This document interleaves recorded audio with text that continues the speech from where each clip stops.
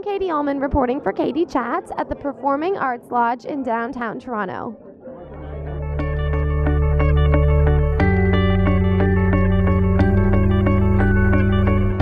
I'm here with Robert Lowrey of Robert Lowrey's Canada's Piano Store.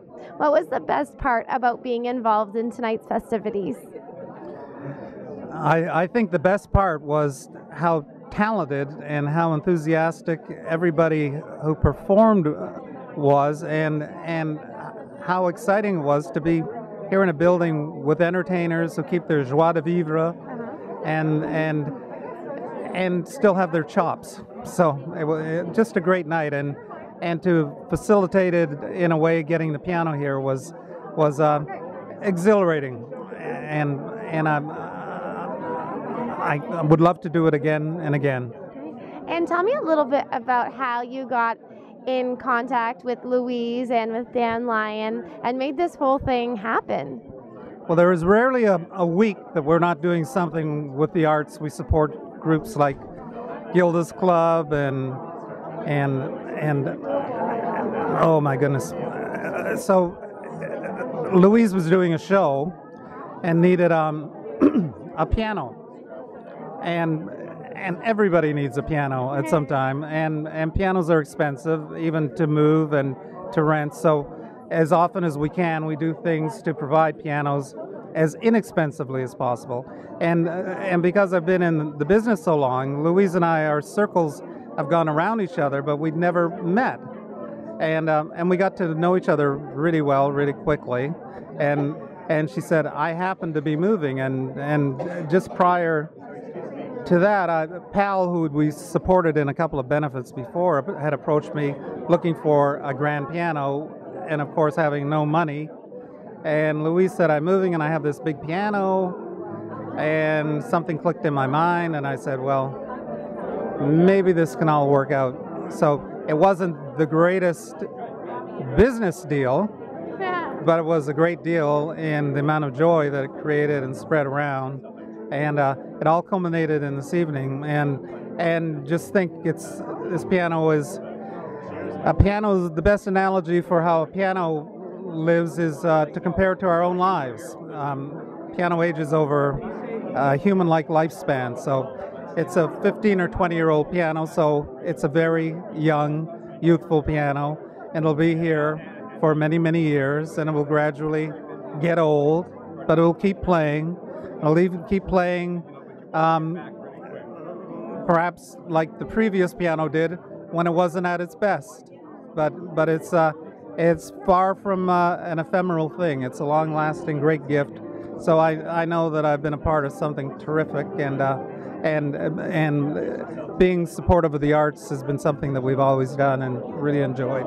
And being in business for years and years and having Canada's largest section of pianos, sometimes I think business can be difficult, but giving back to the community like this, what kind of feeling does that give you, and how does that fulfill you?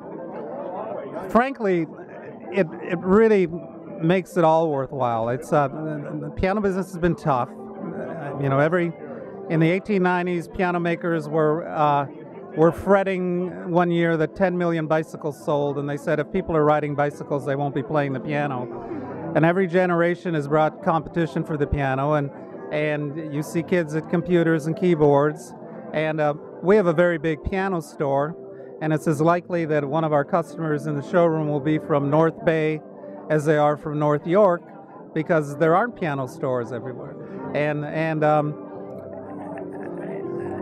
the business side of it is often hard, but every week we're doing the Toronto General Hospital fundraiser on Friday. We're doing the Business in the Arts show next week. We're doing,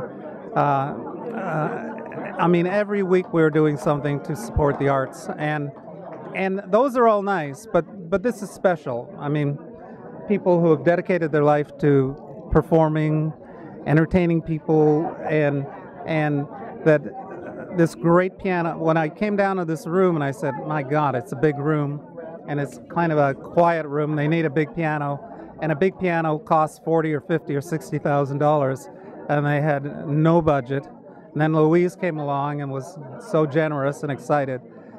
This is a very, very special kind of event, and so it makes it worthwhile. My poor young dog had an operation today, and I've been worried about it all day. I thought, oh, my poor dog, I'm worried about it, and then coming here made me forget it. Oh, okay. Well, not for too long, but forget it. Well, thank you so much. I hope your dog is okay, but congratulations on being so generous and helping to put this together, and best of luck in the piano business in years to come. Well, we've endured for a long time, and we will, I'm sure, for a long time yet. Thank you. I'm Katie Uhlmann reporting for Katie Chats at PAL in downtown Toronto.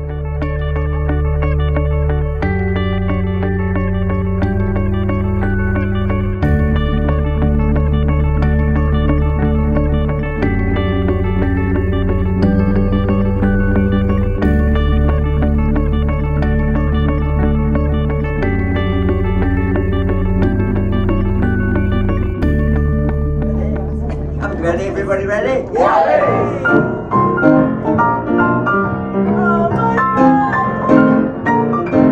I love a piano. I love a piano. I love to hear somebody play. I want a piano, a grand piano. It simply carries me away. You can keep your fiddle and your bow. Give me a P-I-A-N-O-O-O.